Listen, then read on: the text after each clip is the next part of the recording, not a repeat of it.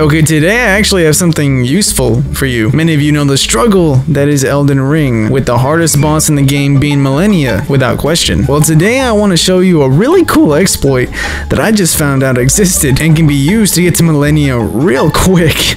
And I mean real quick. So where you want to be is the prayer room site of grace right here. You want to get up and go forward from the grace, past the first pillar, then make a right at the second. Jumping down will bring you to an elevator that you normally can't activate till you reach Malenia. And to perform the trick properly, stand at the edge, jump, then immediately after move the stick forward. Now, are you gonna die? Absolutely. But will the elevator activate? Go ahead and guess. So literally all you gotta do now is respawn and ride the elevator back down to your beating. I mean, boss fight. Yeah, boss fight.